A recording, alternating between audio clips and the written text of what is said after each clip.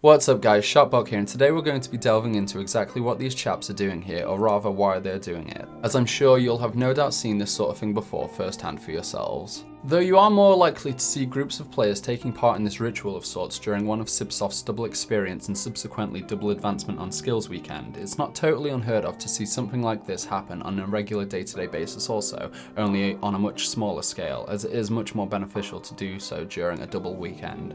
These players here, as well as myself, are currently training at their magic level, which basically just boils down to standing idly at any given magic shop NPC in town for hours at a time, spamming as many mana potions as you can afford to, all the while using a multitude of different spells to expend said gained mana, boosting your character's magic level, and as such making yourself essentially stronger in exchange for money. This method is a little bit of a pay-to-win feature if I'm honest, and has given mages a clear advantage when it comes to starting new characters. While a fresh paladin or knight straight out of Dawnport would usually have to be put into an offline trainer for a few days before reaching a semi-decent skill level, a mage, if they have some disposable money, can bypass the waiting period and have a character with a magic level of 50 and upwards in just a few short hours at the expense of a few 100k being spent. Though I just want to say that this is in no way something you absolutely must do, as offline training will still give you the same results but only in a much longer time frame. A mage's main skill is its magic level, and it advances from the use of this game's magic resource known as mana. It is highly beneficial to be constantly regaining and expending said mana as much as possible while your character is online to continually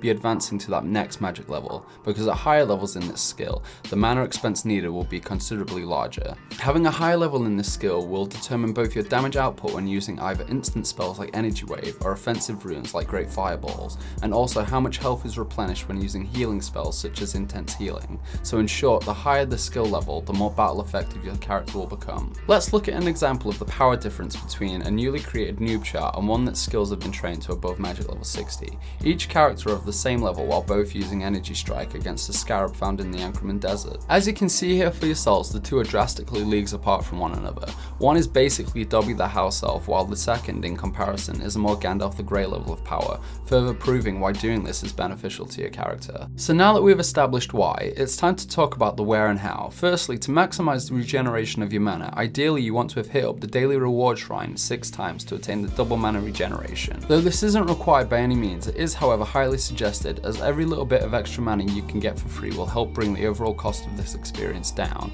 Secondly, you want to find yourself a magic supply shop that also doubles as a resting zone.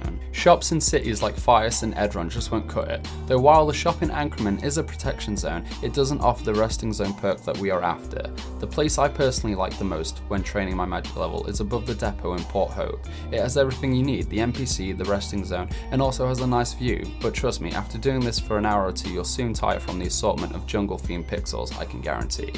Finally, it's now time for the how, my boys. In short, to train your magic level, you want to be expending the entirety of your mana gained from the pot that you used in that single turn repeatedly, so that your mana pool stays as empty as possible. Otherwise, if you don't and you aren't paying attention, your mana pool will cap out and you start to essentially waste money.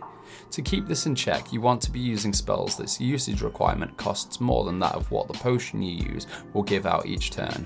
Remember, the higher level you are, the better potions you will have access to, the quicker this process will go. The most common spell to use when training your magic level would be Invisibility, which costs 440 mana. You get access to this at level 35 and has a 2-second cooldown, which is perfect when using great mana potions, but if you really want to speed things up and move that progression bar along faster, use ultimate mana potions at level 130, while casting a combination of Invisibility and Ultimate Healing, as they don't share a cooldown timer. This will help burn all your excess mana in no time, but if you do end up with a surplus, you can always start creating either Sudden Death runes for sorcerers or Paralyze runes for druids to keep things running smoothly. In addition, if you have the daily reward shrine buff from the 7th day, you'll also start to regain soul points while in the resting zone, allowing you to create runes indefinitely as you regain 4 soul points per minute while stood there.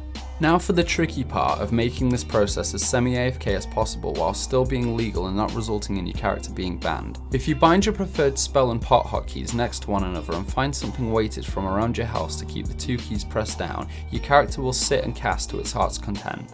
while only needing you to return every now and then to purchase more pots. So the more capacity that your character has, the more time away you'll get before needing to return to your computer, and this is an advantage that everybody will have access to. Though if you're thinking of creating a macro to do this, please note that the use of macros is against the game's policy and guidelines and may result in character deletion, so maybe just don't chance it.